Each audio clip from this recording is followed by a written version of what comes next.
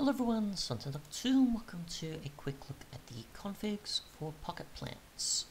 So, since I forgot to cover it in the main video, I thought I'd cover it in this one.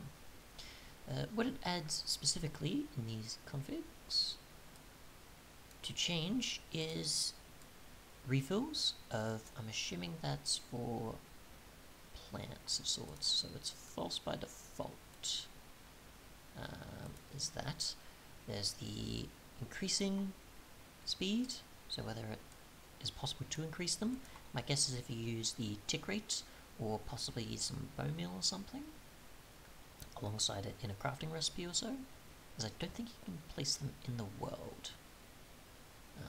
But other than that, you have the rate of speed, which is currently that. You can change it if you want, besides using the random tick rate command. And you've also got a blacklist, so this is the things that you don't want it to. So my guess is you could probably do this for any of the vanilla crops, underwater ones like kelp, or certain modded ones, possibly. So say something like cotton, or certain other ones like maybe from convenient things, for example, where it adds the resource plants.